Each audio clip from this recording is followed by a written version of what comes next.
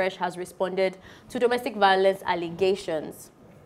Finally, in a statement posted on his social media pages, he wrote that based on the wide range of incidents between himself, Sani, Goriola, Wasiu, Lil Frosh, and Iyomatere Ogene. I'm sorry to murder your name, babe. Taiwo. I would also like to inform my fans and loved ones that we are on top of the situation. We urge friends and fans of Lil Frosh to be at ease and not entertain fear to cause further racon to this situation.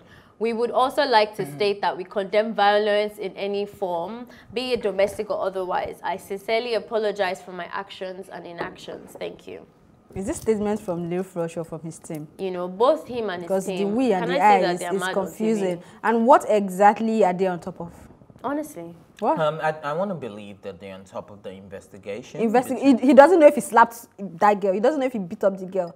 What are they investigating? I don't know if you guys have seen his own defense to why what happened or what the girl released as to why what happened, as to say that she was talking to her friend. He said he wanted to call his mom's lawyer. So his defense is not that he didn't beat her. His defense is why he beat her. Yeah, do you understand? And it was so stupid to me. Do you understand? Because at the end of the day, you were trying to come out and then you released the girl's statement telling us that, okay, you wanted to speak to your mom's lawyer and she didn't let you. She was speaking to her friend. Her friend was speaking to you rudely. You demanded that she should correct her friend, and her friend did not correct her friend. And I'm like, for real, bro? Like, what's my business with any of that? If your girl cannot put her friend in check, it just means you are not what's being put in check for. Do you understand? Why can't you stand for yourself? Why does anybody why do you need to use your feet to communicate that?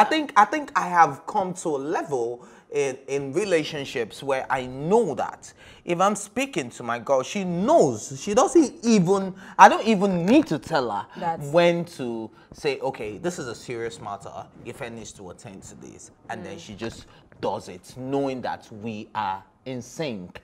There's a synergy. There is... I see why I'm not in relationships. Well, go ahead. Is that how the thing works? There is a synergy. There is a level of...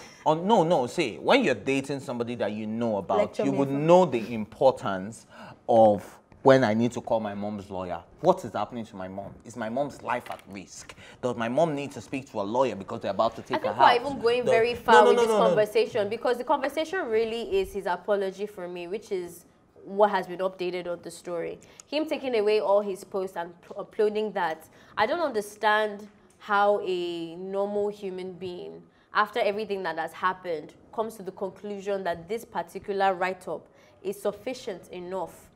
He's investigating. To put on social media as a response to the allegations and pictures and comments that have been thrown at you. That is the major conversation. Not what has gone in between them. You see, the thing is, human beings coming together is a very tricky thing. Even me coming together with myself is tricky. So in a relationship, if you've ever been in one, and I'm not talking love relationship now, just friendship, you can understand how much miscommunication can trespass, how you can be against each other and then be together. There's people that I've loved, but even in our relationships, we've hated each other, and then we found ourselves back together. Like, that happens. But the fact that you need to use your fist in that manner, in that extreme, that somebody needs to take a test to see if her brain is still put in place.